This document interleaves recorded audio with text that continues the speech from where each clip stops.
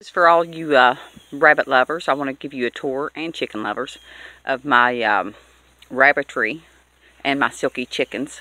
The name of my Facebook group page is Mary's Bunny Love Rabbitry. And then I have another Facebook group page called Mary's Homestead Chickens. Okay, now the first thing that I do, I'm going to show you my routine, is usually this is left open. I just wanted to show you what I had done here. I did this all myself. Fixed this up on the side of my little Rabbitry.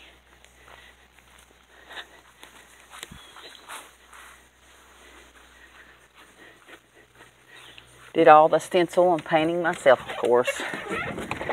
I opened that up. I'll just leave it open so there's fresh air going through all the time. And as you see, I have a fan in there. This is what the outside looks like. I have rabbits out here. 3 different rabbits. Let me shut that door. This is the outside.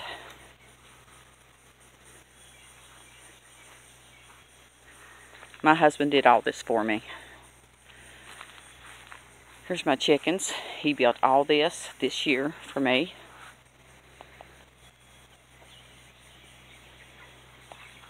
Let me show you my routine.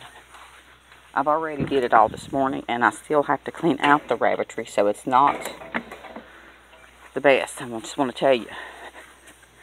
If you think this is easy, think again. Here's my barrels. I keep my chicken feed in here. That's chick feed for my small chicks.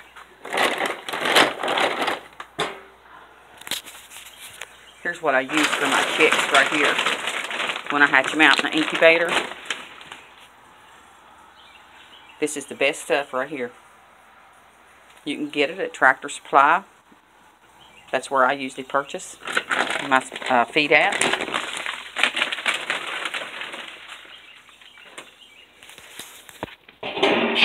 There's some feed for my chickens also. Chicken scratch. Here's part of my pens right here, just to give you an idea. And I have everything in here.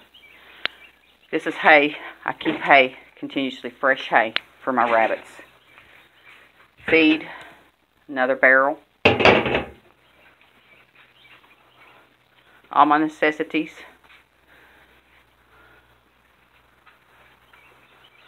Now this here pen, this little pen, it was my rabbit pen, but I started using it to outgrow my chicks when they first hatch. Of course, I have a light in there and everything. Here's one of my line heads. She's got 3 babies in there right now. All are sold. Here's one, my English angora. She has 2 babies, which are sold. Now this part of my Rabbitry, I closed it off. For the fact is that I wanted to let one of my angoras just roam. She's down in here right now. She has plenty of water, food, hay. Just to give her something to do. I don't like my animals to get bored. She's got, here's another line head you can't see in there right now. I have a window here with the netting over top of it, so predators can't get in. So that way I have air flowing continuously when I have my fan on, and it blows all the way through. There's my fan.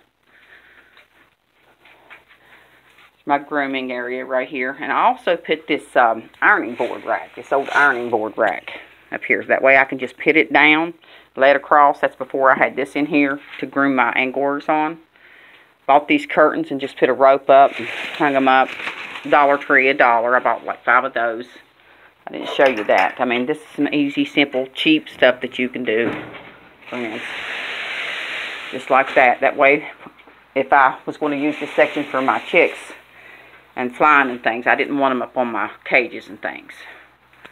Or just to block airflow off, or whatever. Okay, I just want to show you that. Now I'll take you out and show you the chickens.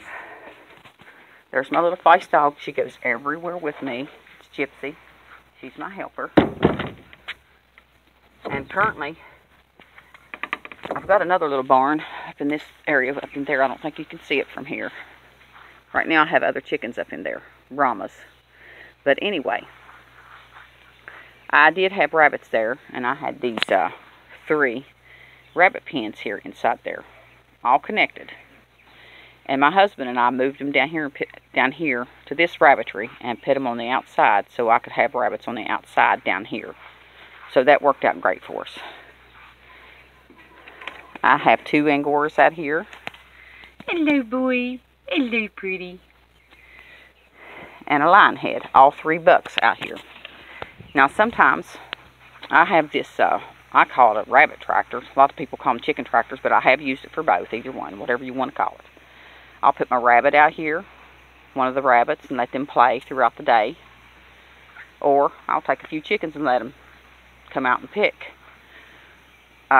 Which I can move it anywhere that I want. You may be able to see the other barn up there in that the other area up there. I don't think so though.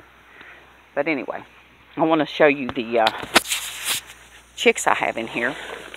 Now these chicks I got right here, I ordered them through the mail. Ordered through eBay once, and then the other 2 times, but it's from the same person. I found them on eBay. They are on Facebook. It's Hawkston Heaven Farms. And I ordered 3 separate times from them, and I want to tell you, they are the best. Not one egg was broke in all 3 shipments. And the chicks are absolutely, they hatched. Nothing wrong with them. Like I said 3 times, this was the last batch I got right here. Let me show them to you how beautiful they are. There's a splash, there's black ones, buffs, and whites. Beautiful. This was the second batch. Now they do all interact together, but as you see right now, they're all separating. They're doing it on their own, but they all interact and get along great. And I got partridges too from them. Right here, look at this, how beautiful. There's a buff, a white, a black. That was my second batch. Now this was my first batch, and well, the other ones are going in with them, but I think you can still tell the difference. There's 2 splash, a white, a buff, and a black. And I've already figured out this one big splash here. He's a roo-roo. He's already started crowing. Started crowing early. And I think I got those eggs in mid-June. So he's only 8 weeks and he's crowing. Here's the other one, and I believe it's a hen.